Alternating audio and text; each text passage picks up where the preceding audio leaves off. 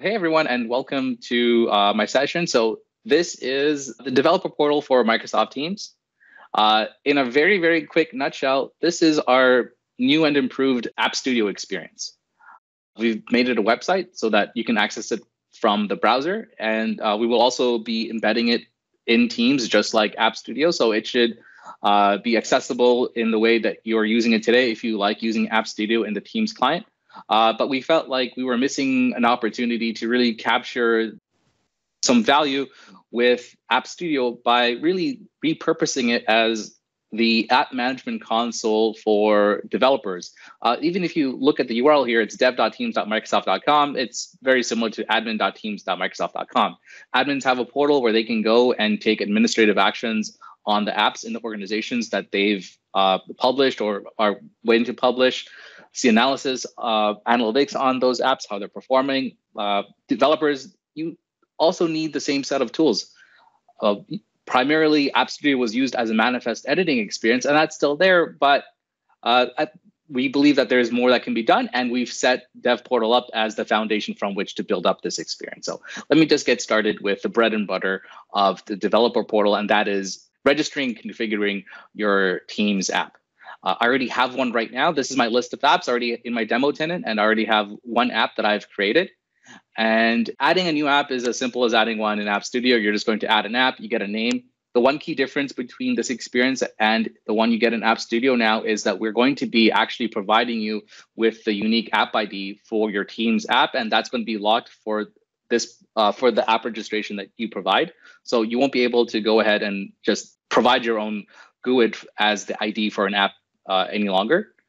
So we're doing this because it's just enables us to provide some more goodness in the developer portal, which you'll see in a second, but also prevents collisions. We are running into errors by having people provide their own app IDs where in the back end, we were just observing that there were multiple apps with the same ID, and it was really difficult to consolidate that and figure out what's the true representation of that app. So this should simplify things. You are still going to be able to import an app from an app package. If we detect that that app ID has already registered to another app or belongs to another app, there will be a process to upgrade that. This will not affect anything you already have in production. So rest assured that this is just for pre-published apps. So this will not impact anything that you have in production out in the wild already. I'm going to click into this app now and just see what the new configuration experience looks like. We're not boiling the ocean here. It should be familiar to you if you are familiar with editing your manifest in App Studio. I'm going to go over the key areas that differ from App Studio. And the first one will be this owners page. And this will allow you to add contributors or administrators to an app. Let's say Vesa and I are working on an app together at Microsoft. I don't want to email him the zip package, have him import it into App Studio and start making changes. Much simpler approach would just be to add him as an owner or contributor. This you'll be seeing bugs as we head towards build. This should read contributor, not operative, which sounds a little bit evil.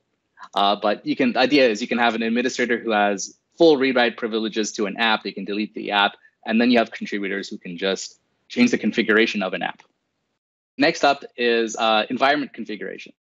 So you build an app, you have it running on localhost, and then you push it to staging. The content's being hosted somewhere like dev.azurewebsites.com. And then finally, once it's ready to deploy up to production, it's being hosted in your production server. Obviously, your content URL endpoints are changing.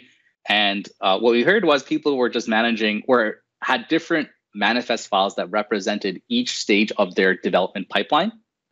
And to simplify this, we've provided this environment configuration feature in the dev portal. So I'm already created some variables here, but let me just walk through what it means. So you can go ahead and create an environment. I've created two environments already, Karthig's local environment and Karthig's development environment. And once you create an environment, you can start creating variables for that environment. So here we have content URL for local, and it's pointing to localhost. And if I switch to my development environment, it's pointing to a random staging website. And obviously, the next step would be to create your production environment. And then we also have a notion of global variables. And let me go and show you how you would use these. Okay, so I'm going to go into capabilities. And here I've already created a personal app, which at one point was called Tabs. And the content URL right now, it's my local environment, and it's pointing to localhost 3000. But rather than hard code this, let me go ahead and edit it. Uh-oh. Back here. Okay, I'm not sure what happened. There's a bit of a bug that's preventing me from editing this right now. Let's do something else. I'm going to create a brand new one. All right, we're going to add a group one. And I'm just going to say content URL rather than a hard-coded URL value. And I'm going to say that this is for the channel scope, and I'm going to save it. And if you go to the manifest now, what you should see is rather than the environment variable name, you should see what that is pointing to. So configurable tab, perfect. So we actually did not enter localhost 3000 tab. We entered content URL, but it got injected into my local environment. Now, what we should do is go back here and do the exact same thing for the development environment so that, okay, perfect. Okay, so that's already taken care of. And I believe we've already defined a content URL for the development environment. Perfect. So let's go back. The development environment's content URL variable is set to dev.azure.com. So if we go back to the manifest and switch to dev, that's what we should see. Perfect. Excellent. So we've made it a little bit easier for you guys to hopefully collaborate together with developers within your organization. We're exploring whether we want to extend this so that you can collaborate on apps with developers in other tenants. That's just something we're exploring right now. But right now, access to these apps is restricted to other members of your organization. You can't invite anyone outside of your organization.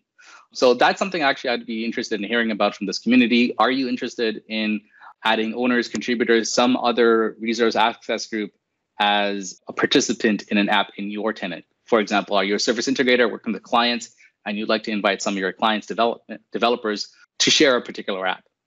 So that's something we're interested in hearing about. So let me step back here for a second and just take a look at this apps view right now. So like I said, this is restricted to apps in your organization. And as a user, you only have access to the apps that you've registered yourself with the service or that someone has shared with you. One thing to note is that we will be exposing everything that you see in this view, the all apps view, and the per app view, and the configuration capabilities that go into it in Microsoft Graph. Meaning, there's going to be a Microsoft Graph API that says, get me app ID, this app ID, and then update basic information, short name to my app2 or whatever. So if you don't want to come to the developer portal, if you don't want to use this UI to configure your app registration or even create your app registrations, you can do so from the command line and just plug all of this into your CI/CD pipeline.